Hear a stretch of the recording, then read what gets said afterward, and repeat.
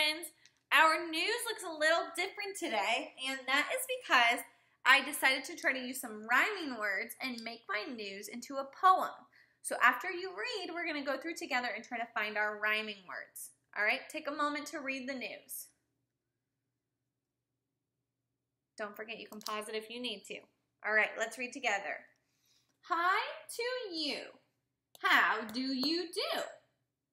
It is a new day, and it is May. Uh-oh. Miss Cassidy forgot a period. All right.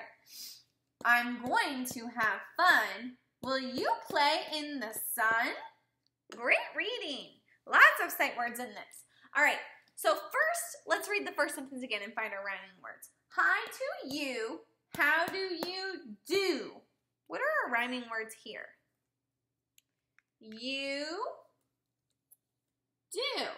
They both say ooh. And I actually have do and you in there twice. These are the two that really rhyme though. All right, let's read the next sentence and see if we can find our rhyming words. It is a new day and it is May. What are our rhyming words there? Day, May. They both say a. Awesome job. Let's read our last one. I'm going to have fun. Will you play in the sun? What's our rhyming word? We have two rhyming words there. Fun. Oh, my marker's not working. Let's try this one.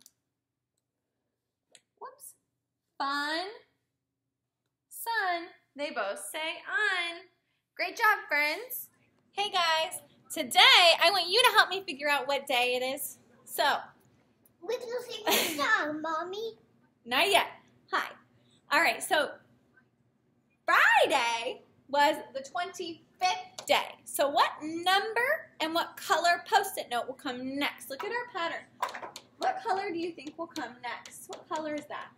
Red. Red. JJ thinks red. Do you think red too? I do. Let's grab red Post-it notes. And then, what number? What number will it be? 25, 26. Yeah, 26.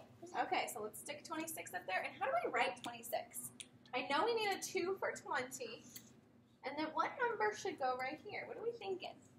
What number is that? Ooh. 6, 6, Ooh, probably a 6. 26. Everybody say 26. Good job. All right, let's get back and look at our calendar. Today, it's a new month. Oh, no. It is May. And if you look at our May, it has a butterfly, and it has some tulip flowers and some more flowers, and a picnic basket, and a buzzing bee. It looks really nice outside. These are all activities you might be able to do in May, because May is still spring, but it's starting to get warmer and warmer.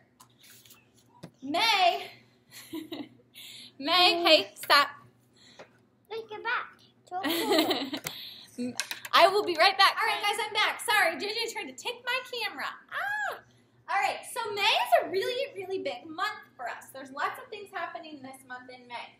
So the first thing that's going to happen next Sunday, actually this coming Sunday, is Mother's Day. Dads, make sure you're getting a gift ready. Okay? Mother's Day is on Sunday. Then on the 14th, we have Christina's birthday. Woohoo! On the 17th, we have Emily and Charlie's birthday. They have the same birthday. On the 27th, is that the 27th? Yeah. On the 27th, we have Jace's birthday. And then this summer, when you guys are at home, we have Enzar and Brooklyn's birthday. So we're going to celebrate their birthdays this month too. So lots of birthdays coming up. We also have our last day of school right here. So today, we're going to start counting down to the last day of school. So the last day is right here, or right here. And then there's also Memorial Day coming up on the 25th. Okay, great job. So I already filled in Friday, Saturday, and Sunday for you. So I'll scoot you a little closer so you can see those. Today is Monday. Yesterday was Sunday. And tomorrow will be Tuesday. So far we have a yellow butterfly, an orange orange butterfly, a yellow butterfly. And our number was 3. So what number and what kind of butterfly do you think come next? Now our pattern might surprise us. We don't really have enough to know for sure yet. I think, and I don't know, but I'm guessing that it's going to be an orange butterfly, and I know that it's number 4 because number 4 always comes after number 3. Did I get it right? An orange butterfly at number 4, yeah. May the 4th be with you today. All right, it's Star Wars Day. If you're a Star Wars fan, definitely watch some Star Wars today. All right, let's say today's date, and then we'll write it on our whiteboard, okay? Today is Monday, May 4th, 2020, okay? Scoot you back out. Let's write it on our whiteboard. And we actually have to change a couple things on our whiteboard today, okay? It's still 2020, so we can leave the year alone, but our month has changed.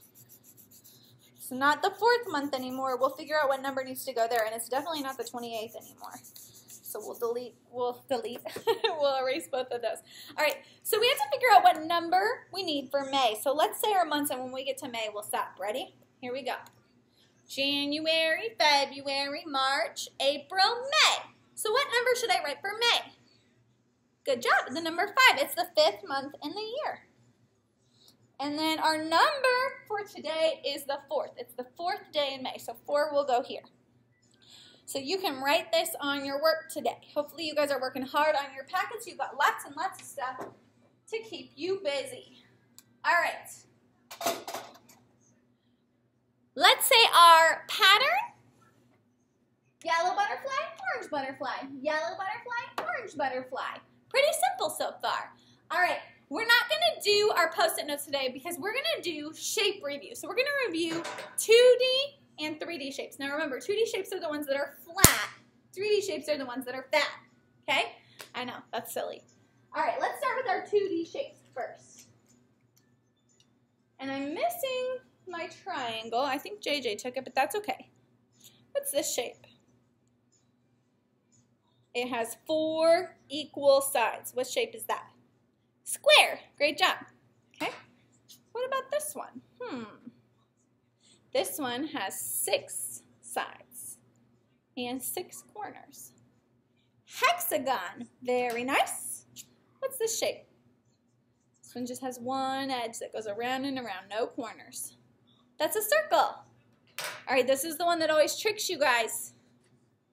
What's this one? It can go this way or this way. It has 2 long sides and 2 short sides, and there's 4 of them. Rectangle. Awesome job. All right, let's do our 3D shapes. You guys are getting really good at the 3D shapes because we've been practicing a lot. All right, what's this one? Cone. What's this one? Cylinder. What's this one? Ooh, the sides kind of look like this shape. Rectangular prism.